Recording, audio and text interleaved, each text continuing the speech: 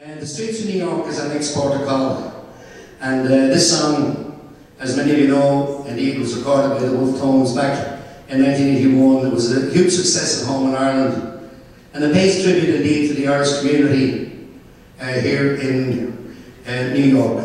And the wonderful thing about this song is that it's based on stories that we told to the writer of the ballad, Bleeding Riley. And he was able to capture indeed the essence of so many, the motivation of so many young men and women who fill the ranks of the police force of the city of New York.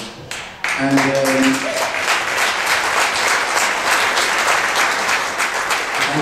I want to say that it was a great privilege to sing this song everywhere in New York, because it was recognition of the commitment that the Irish people had given to their communities here in America. And sometimes that's gone unnoticed, undervalued, and undersung over generations. And the Irish people, when they landed in this land, when they came from Ireland, they found the liberties and freedoms that they had been denied in Ireland.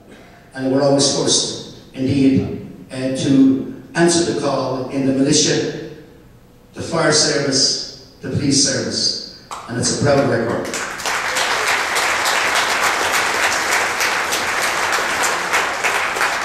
And this song was hard to convince many people that it wasn't about some of my friends and some of my personal friends, that I've had lifelong friends in the NYPD. And I had two of them at the show yesterday, Dan Donoher and John Smith. But I'd like to dedicate it to the late and great Finbar Devine, who is the leader of the NYPD Pipes and Drums for over 40 years.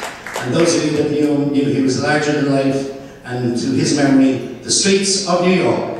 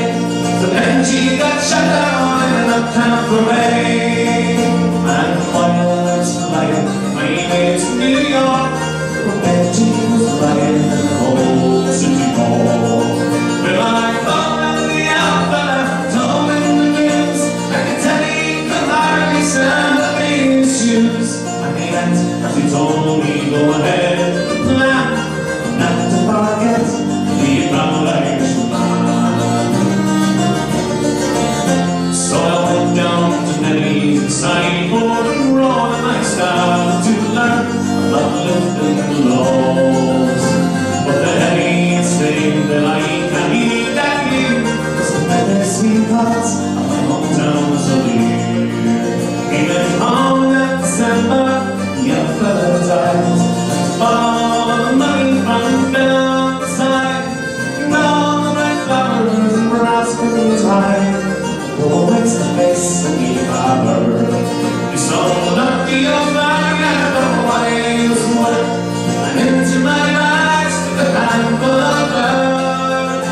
Then I boarded the train and I caught me a plane and I found myself back in the US again.